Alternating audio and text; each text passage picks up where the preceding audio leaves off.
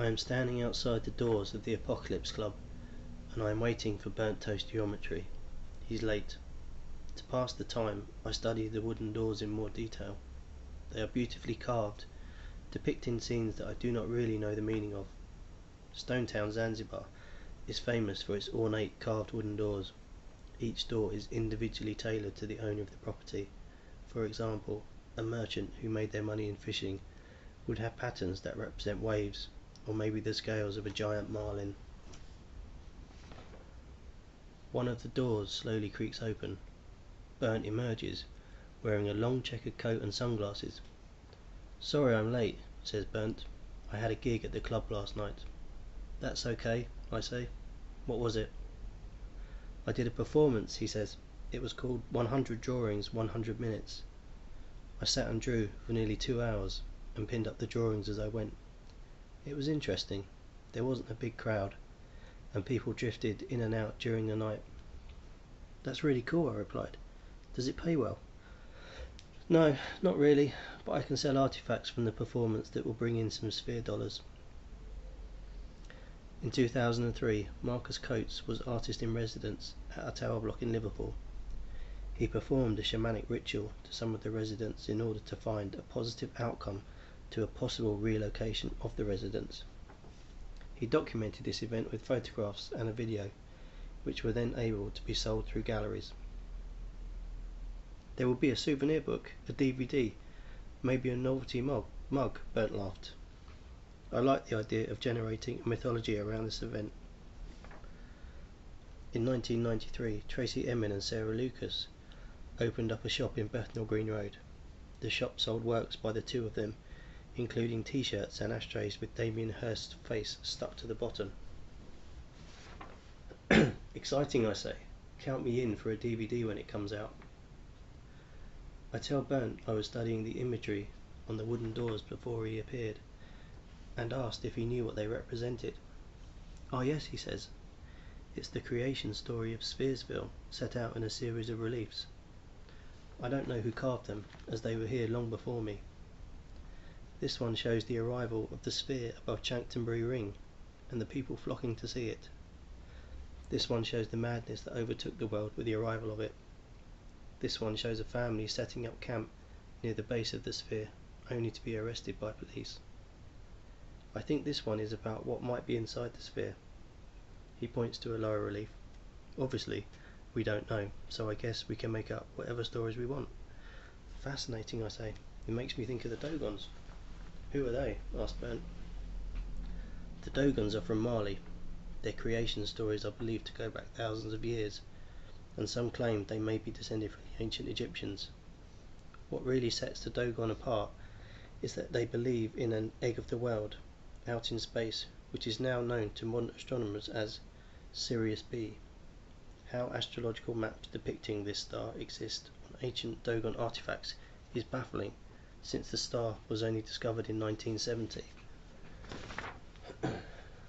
We walk away from the club. Burnt has offered to show me around a little. It's an unusual town, hard to describe. It makes me think of Montmartre in the 1900s, but with a sense of dystopia running through it. In 1900, Picasso arrived in Paris to see his painting on display at the World Fair. It changed everything, and was the birth of cross-pollinations of art, music, painting and dance coming together in performances like Cocteau's Parade. In 1983, Ridley Scott directed the film Blade Runner. The film is set in a dystopian future Los Angeles of 2019, in which synthetic humans known as replicants are bioengineered by the powerful Tyrell Corporation to work on off-world colonies. We begin to walk. It's 12 p.m. on an autumn day. The light is subdued, but there is a blue sky. It's very quiet on the streets. The people that I do see seem to eye me suspiciously. I mention this to Burnt. He doesn't look up, but says, "They probably think you are working for them." "Them?" I ask. "Spheretech," he replies. Starting off as a small technology company tasked with investigating the sphere, Spheretech has grown into an enormous multinational corporation with far-reaching powers controlling the media and security forces. People don't watch television, he says. There's too much propaganda. That's why people come to the theatres and clubs and watch daft things like people drawing. It's because it's real. I understand, I say. I guess it's also why the town comes to life at night. Yes, he says, smiling. We continue to wind our way down the road. I look up.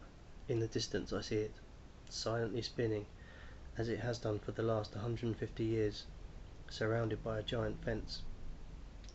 Spheresville grew up at the base of what was once commonly known as Chanctonbury Ring. Chanctonbury Ring is a prehistoric hill fort atop Chanctonbury Hill on the South Downs with over 2,000 years of recorded occupation.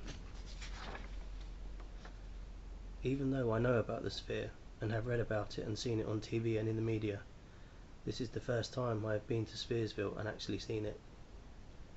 It feels very much like the first time I visited Cairo and saw the Great Pyramid. But unlike the pyramid, we know virtually nothing about the Sphere. This leaves you with a very uneasy feeling as you gaze at it. I ask Bernd what he thinks of the Sphere.